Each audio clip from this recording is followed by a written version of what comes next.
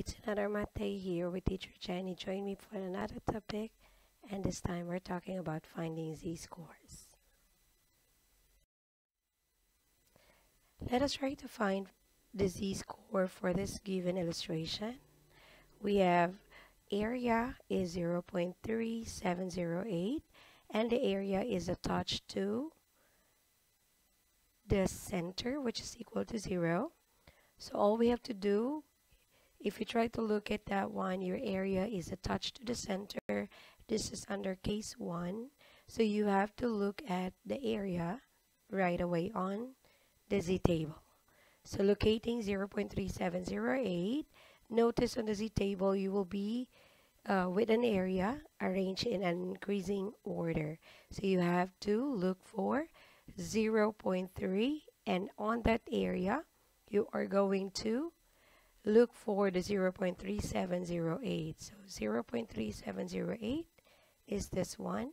So you have to move across to your first column. This is the first component of the z-score. Move up, and this is now the second component. So how to write your z-score? You will have there 1.1 on the first component. The second component, you have to get the last digit and attach that here. Or if you want, you can just simply add up the value. So we have 1.1, and then on the first row we have 0.03. Adding that up, that would be equal to 1.13. So that is simply similar to just putting the last digit on the first row to the first component on the first column. Take note, you have to consider the placement of your z-score. If that is on the right side of your mean or the right side of 0, that's a positive. But if that is found on the left side, that should be negative. So let us have this one. So the z-score here is on the left side of the mean. So we are expecting a negative z-score.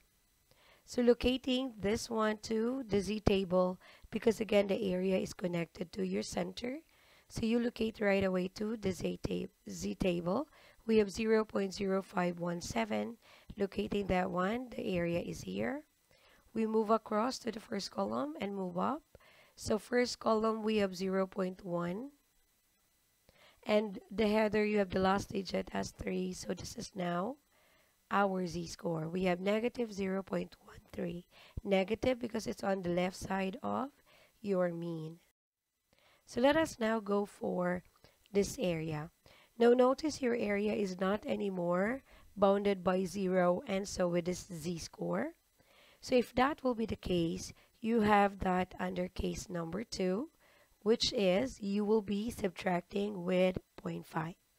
So since this is bigger than 0.5, so we will do 0.8577 minus 0.5. Now why is that? Because what we wanted to look for on the z-table are always an area coming from 0 up to the certain z-score. So this area here. To get this area, you are to get rid of this z or area here, and this area is equivalent to 0.5. So we will be subtracting 0.8577 with 0.5. This will be now 0.3577. So the 0.3577 is this area from 0 to z. So we will be locating that one on the z-table. So locating 0.3577, we have that in here. We move across, we have 1.0 on the first column. Move up, we have 0.07. Combining the two components, we have, and again, this is on the left side, so this is negative 1.0. Attaching the last digit, which is 7. So we have negative 1.07. Next one we have here an area which is not connected to the center again. So if you wanted to look for the z-score, we will find an area from 0 up to this z-score. So to get that area, we are going to subtract the entire area of the right side, which is 0.5. And then we subtract this area. We have to get rid of this area. So that means we subtract 0.1093. So adding more zeros and borrowing. So this is now 7, this is 0, this is 9, this is 3. So we have 0.3907, which is this area from 0 to z. We will be locating that one on the z table. So 0.3907, this is here. So following or moving across to the first column, we have 1.2. Moving up, we have 0.03. And combining those two z-score components, we have 1.2 attaching your 3, the last digit on the first row. So we have 1.23 on our z-score. Next, we have this one. Again, this is under second case.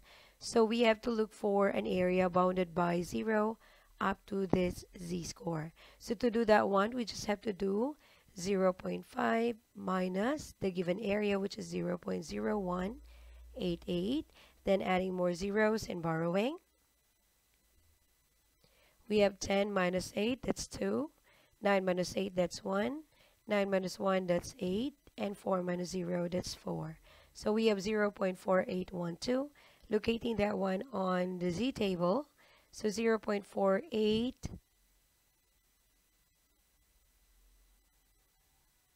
12, this is here, with 2.0 on the first column, and the first row here is 0.08. So combining that one, so we have negative because it's on the left side, negative 2.0, attaching your 8 as the last digit on the first row. So we have here a statement, but we don't have an illustration. So all we have to do is to understand the statement. So find the z-score to the right of the mean with an area 0.1985 or 0.1985. Since this is to the right of the mean, meaning to say we have that one bounded by the mean. So automatically, we'll be locating our 0.1985 on the z-score. So 0.1985,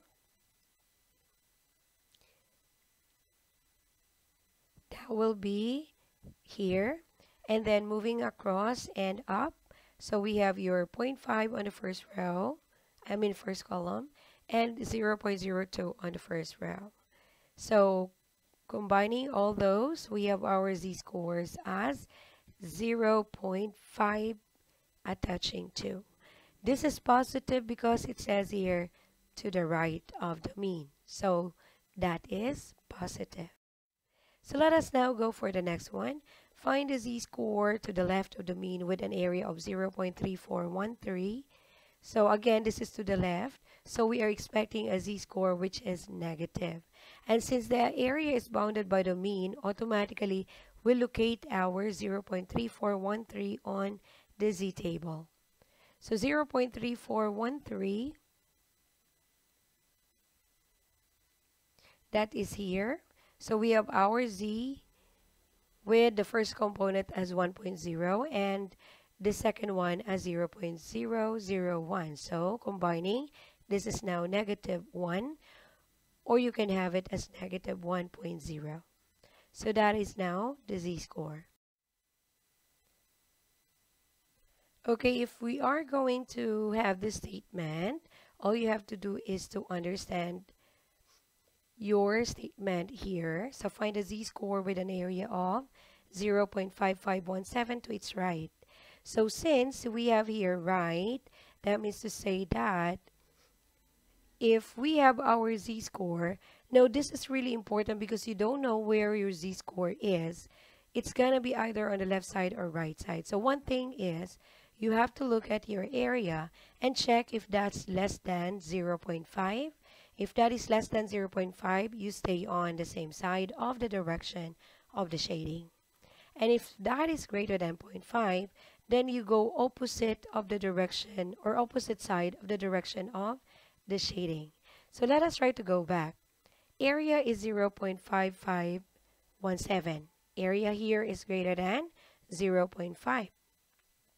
So if the area is greater than 0.5, so we are to go the opposite side of the direction.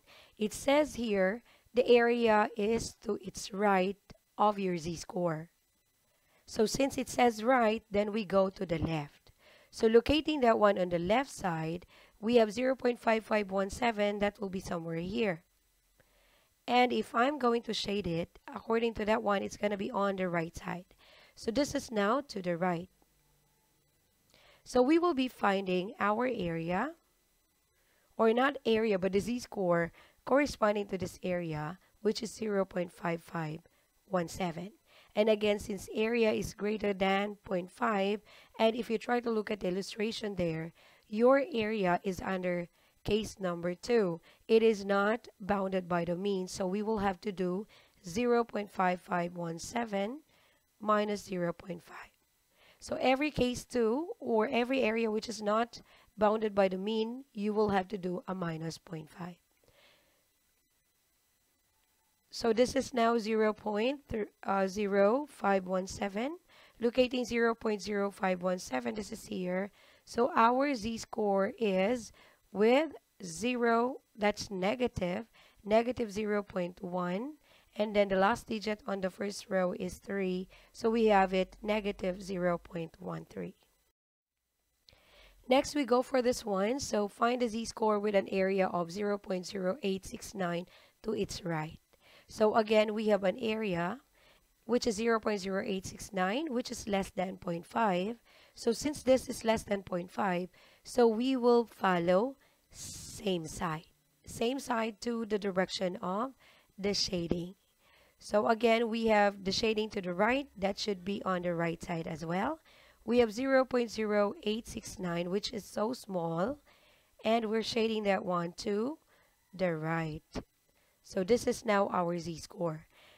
Since this is under case 2, so we will be subtracting our 0.5 by 0.0869. Then we have 0 here, then borrow.